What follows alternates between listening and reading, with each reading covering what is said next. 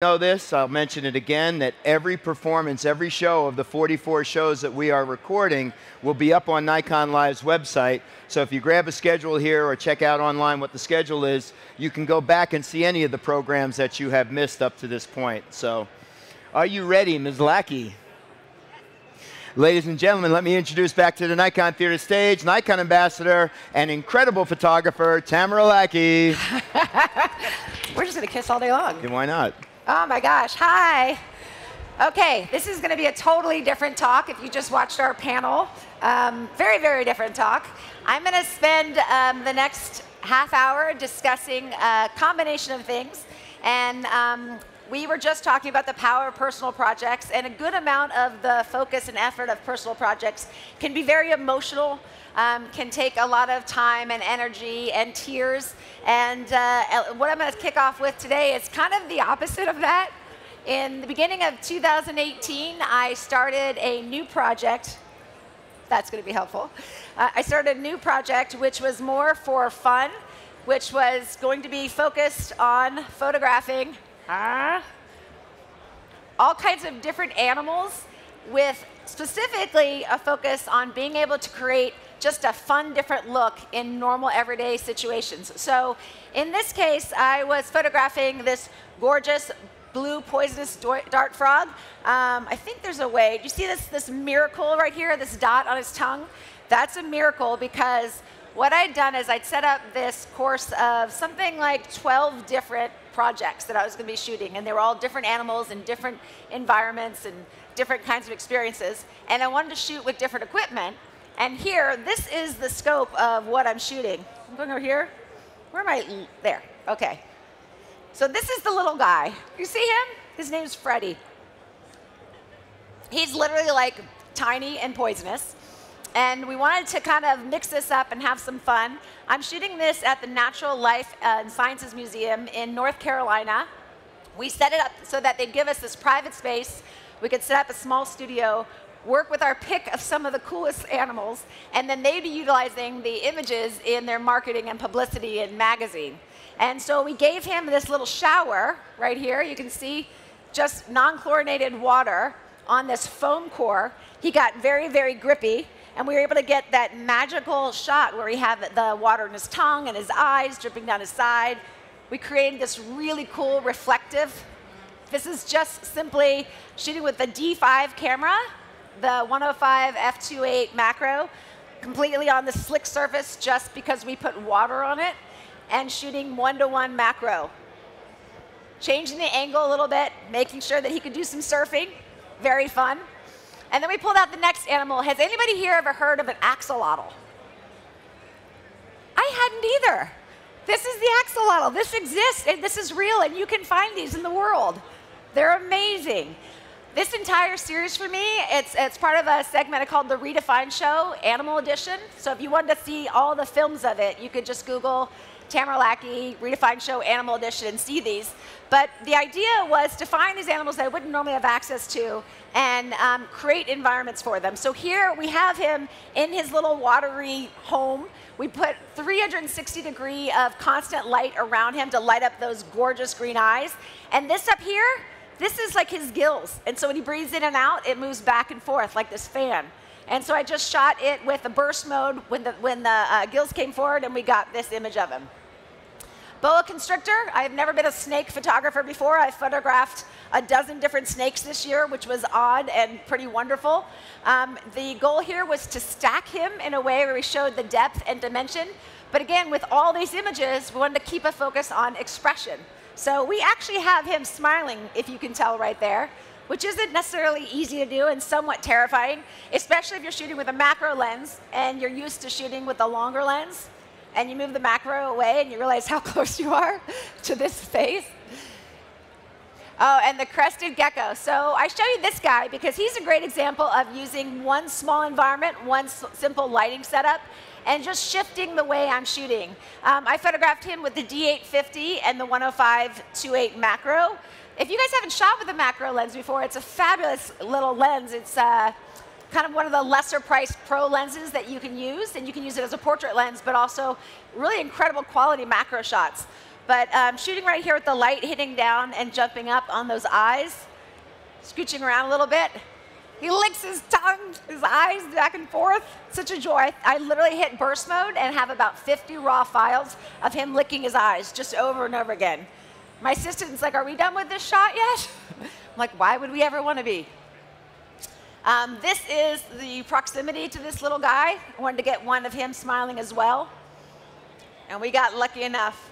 Look at that detail in the eyes. It's extraordinary what's going on in these worlds. Next up, lemurs. I found out that Durham, North Carolina has the second largest population in the world of lemurs outside of Madagascar, which was kind of stunning considering I live 15 minutes away from Durham, North Carolina, and had lived in Chapel Hill for 15 years and never known this. There's just tons of acreage donated to Duke University to be able to study and keep these animals in a wild environment. So this is them all snuggled up because it's warm. There's about 5 lemurs here, if you can tell, shooting with the 105 lens. But look at this. This is what happens when the sun comes out from the clouds. He's not actually smoking anything. That's solar powered. They're solar powered. They basically exist when the sun comes out, they open up their arms, they suck up all the energy, they come up to the sky, and then the clouds come back, and then they curl it back up. Spent hours with these guys, and they just did that over and over again. It was pretty amazing. This is shooting with the 70 to 200 2.8 lens. Butterflies are a pretty common subject for a lot of people to photograph, but I wanted to try different lighting techniques in terms of using a simple macro, 1 camera, 1 lens, and bring out different lighting. Here, just using a simple filter to oversaturate the image a bit more. But here, using a pink strobe. So this is just using a gel, a pink gel, on the front of a strobe. Shooting against this birch tree in the back is a white birch tree. So the light, the strobes were directed to the tree, not to upset the butterfly. But this white butterfly then becomes a pink butterfly. If this is something you enjoy doing, you can go to a local butterfly house or something. Trying something out new and different, bring along a 30-cent pink gel or any other color to play with is a lot of fun. This is an extreme close-up of the already close-up macro shot of our butterfly. And this to me was amazing because I haven't done a ton of macro shooting of animals. And what I find is that you have these ecosystems that exist within these animals. This wing has skeletal sections. It's got all these incredible different colors like paintings. And butterflies live 2 weeks. You have 2 weeks and you have this magnificence and you barely ever see it because it just flits on by. There's these little miracles flying around us are insane. One of the other efforts I was trying to do this past year in terms of photography is just do more things that made me uncomfortable, like photographing this giant fighting beetle, which I didn't think much of because we were in a controlled environment. It was fine. They just put him on my hand. I'm going to take a macro shot. But when they went to try to take him off my hand, he dug in, and he dug in really tight, as if they couldn't get him off my hand. And when we were editing the behind-the-scenes film, we had to edit out my involuntary screeching because it's so uncomfortable to have them dig in and hold on. And you can see here, this is the shot I wanted to get. That's him on my hand. And this is him just like sucking on my hand. So super uncomfortable. Love the shots. Will never, ever do it again. But really glad I had a camera that could get the images I wanted to get quickly. Alpacas are my new favorite animal on the planet ever. Went to a kind of local farm that has alpacas running around with the sole intention of humanely getting their wool and making blankets and scarves and all that sort of stuff. And they are just the sweetest creatures ever. They're like little puppy dogs. And I got this image by simply wandering around with them, holding, at this point, this was the D850, holding it down here like this, using the tilt and touch screen, and getting their attention as I walked. Getting a shot, click, getting a shot, click. It's one of the easiest ways to get a new look and feel from one of your subjects is to hold the camera away from yourself and get them looking at that. I love those eyes. I also found the biggest couple kissing couple I've ever seen, which is, where am I pointing to? There, okay. These guys, these sweet, sweethearts. I was out in the field really far away, and I saw this happen. They're just nuzzling each other back and forth. And I literally put my camera on a super fast shutter speed and ran towards them, clicking, trying to get exactly this moment. Shooting at 2,000th of a second can really help.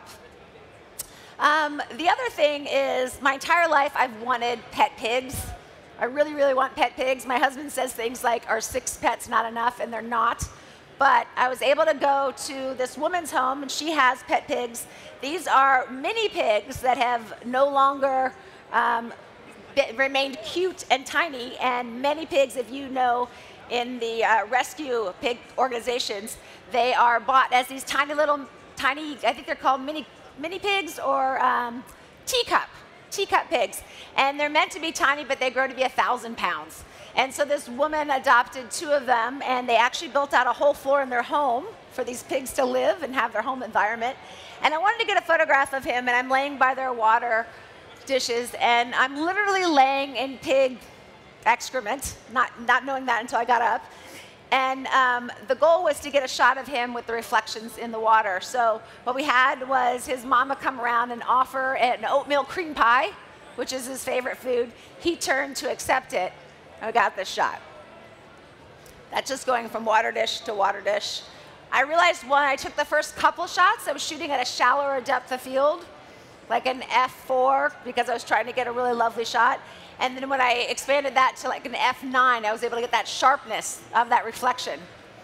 Oftentimes, just switching the aperture up can make such a big difference. That shot I took of the alpaca down here, same sort of image here at an owl cafe in Tokyo that I was fortunate enough to visit recently, holding the Z7 down like this, the tilt and touch screen, making a noise to kind of get his attention and stepping back. And lastly, one of the last pictures of my favorite ever outing was going to Corolla, North Carolina. On the Outer Banks of North Carolina, they have 100 Mustangs, wild horses that just roam the beaches and the dunes and go back in through the neighborhoods and feed off the grass in people's yards. And we spent a day just kind of tracking them and hanging out with them.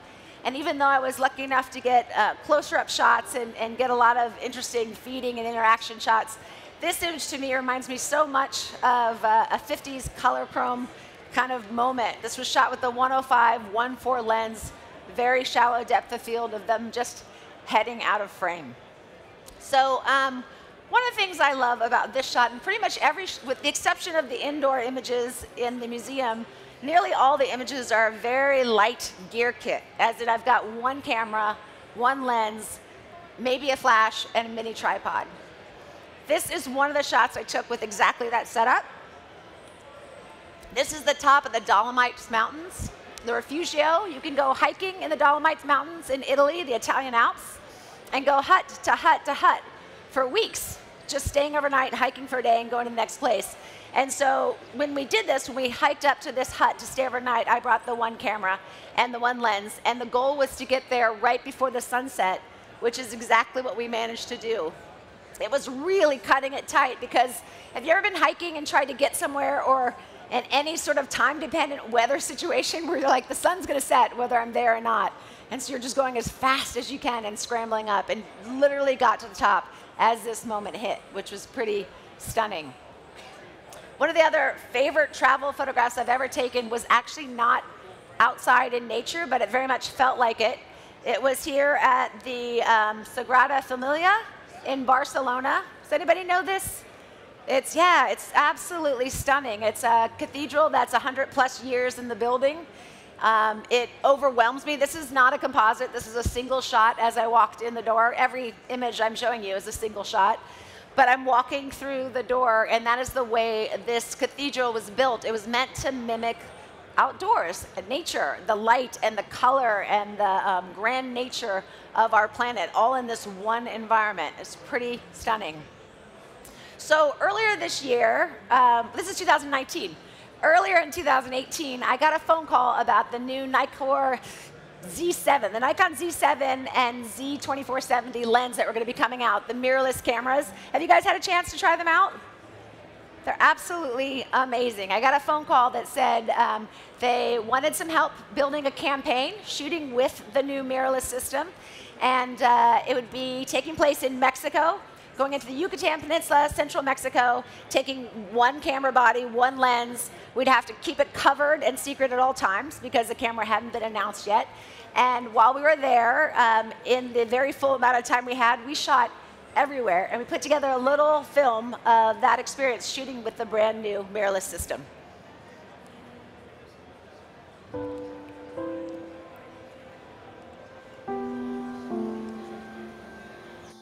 What this new system represents for me is freedom.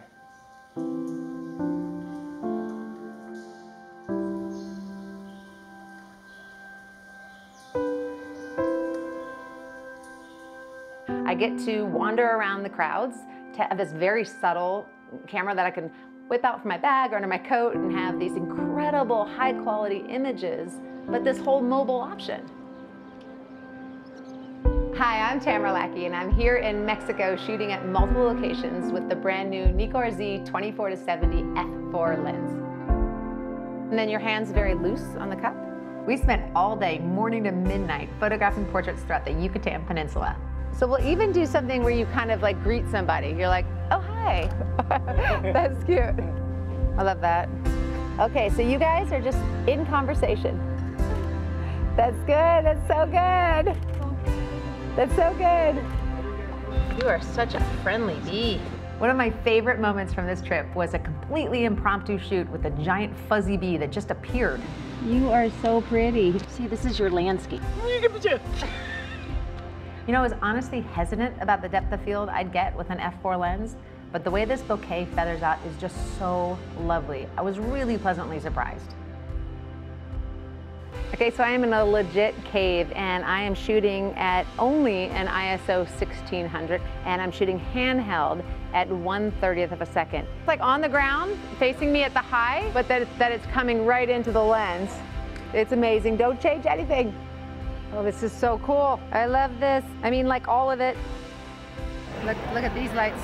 These are good. You see? At the corner? Look, you see what time it is. Shooting both on location and shooting back, that can be a challenge for so many reasons. But I just consistently got these beautiful shots, and it made it so easy to just concentrate on the moment and have fun.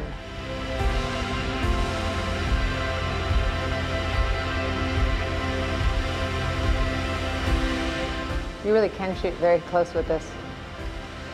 Ooh, pretty. Oh my gosh, these colors are stunning.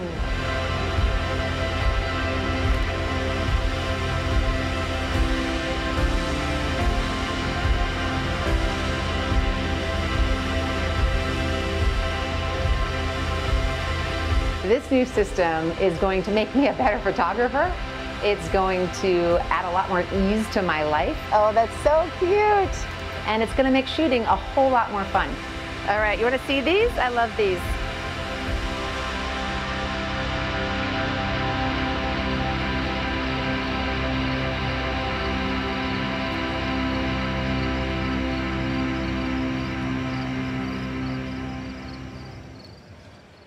Please don't take it away. No! Thank you. Shooting with the camera when it's in a beta mode means there's going to be like 6, 7, 8 upgrades to it before it's actually released. And they have to take it out of your hands before they actually release it. And I'd gotten so used to shooting with that everywhere. It really was nuts because shooting, this is in Guanajuato, Mexico. This is just the colorful landscape that you would see looking out over the city. And everything is being shot at the time. I'm just handing over JPEGs because I didn't have the equipment to open up RAWs. They wanted the shots at the end of the day. You just shoot with the right settings in camera and hand them over and go on to the next day. And in the Z7 and the Z6, you can shoot like a vivid portrait mode, which is what I did here. I was shooting the vivid mode, which kind of in camera pops up the saturation a little bit. I'm able to kind of hand it off and know that I feel good about it. This is like what I am now shooting with most of the time. I have a little satchel I've got my camera, and every single shot that you saw in that video and that I'm going to show you right now was with the Z2470 f4 lens. So it's all right there in this tiny little compact lens and camera that can sit in a little bag on the side and get this kind of 50 megabyte files out of it. Even, this is the late day sun dropping, late afternoon sun going away. You've got this golden, lovely light. It's just held that well. Even these kind of odd colors and tones, these coral skies, this pink lagoon that we found in the Yucatan Peninsula, which looks like Pepto-Bismol, but that's not very good branding for the lagoon. Just this stunning natural color that you come upon and find. This image is actually my favorite image of the entire campaign, which is saying a whole lot. This was standing at the top of Guanajuato, shooting down. And part of why it's such a beloved photograph for me is I know the technical details we were trying to nail for the campaign. Part of that was the dot light reproduction, the way the little dots of light showed up in a frame when you zoomed in super close. Part of it, we were shooting at night. I had no other equipment with me other than shooting at a 70 millimeter. We were bundling the camera covered so people around us couldn't see what we were shooting with. And from this image here, just cutting in, zooming in a little bit, this is the shot we had, cropping in. That's what we were getting, shooting from all the way back here in the dark. We're getting this level of quality. I'm shooting at 845. From this camera back here, where not only do you have all the highlights held, you've got the detail, you've got the stains on the building, you've got the cool tones, you've got the warm tones. This is all pulled out as a JPEG from the Z7. The sharpness of this system, the mirrorless system, to me was a big surprise because this is shooting in an historic theater in Guanajuato. You have an architecture here that's gorgeous. It's laid out such a crisp, beautiful kind of setup anyway. So if you're shooting here on a tripod, keeping this really simple, you've got everything so striking, but you grab just a quarter piece of this frame and it looks like its own standalone image. That's, when we talk about an image being held sharp to the corners, that's what we're talking about. This woman here, we met her and picked her up in a bar. Literally, we were out the night before thinking, let's add some portraits in. I didn't necessarily want to hire in models from far away. We wanted somebody who had kind of a very similar look to the area. We leaned over and asked her if she'd be interested in joining us for some photo shoots, thinking, there's no way she's going to say yes. And she's like, I'm on board, sounds great. And then so she spent the whole next day with us. She was wonderful. What I loved was being able to showcase in this image right here was that you have a lot of softness too. This is shooting at an f4. I'm a portrait shooter. I'm typically shooting at an f1.4 or an f2.2. This is shooting at an f4, but she's only a few steps away from that wall, and you see how soft and pretty it is. Even the way that light is bouncing against the wall. Typically, if you're shooting, you've got sunlight bouncing against a wall. You've got broken highlights. You've got issues you got to deal with, and it's just very well handled. I mentioned this little guy, this bee. My favorite guy ever, carpenter bee, is what I found out he was. Not like a horrible local animal that was going to kill us. But that white hair, I couldn't figure it out forever. But if you saw in the video, it's next to a dog. I was taking the photograph, and those are dog hairs on this bee. Couldn't figure it out till later. Months later, I was able to go out to Tokyo for the launch of this camera and speak about my experiences of shooting with it. And I shot this with a later production version of the Z7, but this is handheld, so the vibration reduction in the new mirrorless cameras is so, so strong. I'm shooting this from here, handheld. I'm at 1/10 of a second. And take a moment with this exact setup to see kind of what I'm getting. Look at, like, from left to right, the words. You can actually read what they're saying. No tripod, you can see the trails coming through. The people are blurred, but you can actually see all the writing and read it as clearly as if I'm holding a tripod and taking a long time to get this shot. Same thing here, just facing the other direction. I've been using the camera a lot in my studio as well for work shoots. So, and this next one's like a typical portrait, and I'll show you exactly how I would set it up and use it with my existing lenses. in my studio in Chapel Hill, North Carolina. And I'm going to be using a combination of lighting and gear to be able to do some in-studio portraits. So I'm shooting with the Z7, the Nikon mirrorless camera, and I am pairing it with my F-mount lens, one of my existing lenses, which is the 105-1.4 lens. And I can do that courtesy of the adapter that I am attaching to the Z-mount, which is a new mounting system on the mirrorless camera that allows me to utilize this new camera with all my existing lenses and get a really seamless experience. So this is the image I'm getting, pairing my 105-1.4 mount lens with the adapter, with the Z7. Kind of the same sort of work I would pull out in terms of if I were using my D850 or my D5, and I'm quite happy with it. I'm also realizing that I'm able to use this camera kind of everywhere I'm going, and it makes it easier because in the past, when I'd be out and about, I photographed this gorgeous Great Dane puppy, with beautiful blue eyes, as a friend's dog in a friend's house. I actually did this for Nikon school. We did a class on photographing children and pets. But I had, you know, my camera, my lens, my flash, and my setup. Nowadays, I find that I'm getting these kind of shots everywhere I go so much easier because I'm simply having the camera on me all the time. I had a friend, these are my kittens, by the way. I just shot this the other day. I find that I'm able to get images, you know, we're all photographing our food. The difference between using the Z7 that's in my bag exactly how my iPhone would be is I can pull a plate like this. This, by the way, I did a before and after of the exact same settings, both with my mobile phone and with my Z7. The difference is I'm using it everywhere. I had a friend ask me the other day, said, I know you're using this camera a lot because you're using it with the campaigns and stuff, but what do you really think of it when you're not there? And I'm like, I am in love with this camera. I'm literally shooting with it every single place I go. And this last picture is a perfect example. This is a recent Tuesday night. I'm out with my family at a Chinese restaurant. It's late. It's very dim lighting in the restaurant. I look over and I see my daughter over here, Anna Lisa, and her friend, and apparently they're being narwhals, as you do with chopsticks. I looked over and happened to catch this moment. There's no way I'm getting the shot with my mobile phone, not quickly and not blurry and really badly pixelated. And I'm certainly not going to set up a tripod and a camera and get that whole scene. But I just put my camera on the end of the table. This is about 1/3 of a second. It's an extremely shallow, extremely slow shutter speed.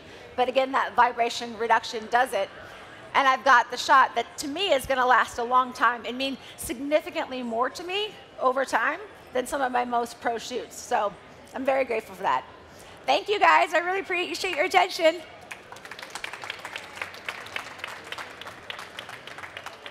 Okay. Mr. Kionis.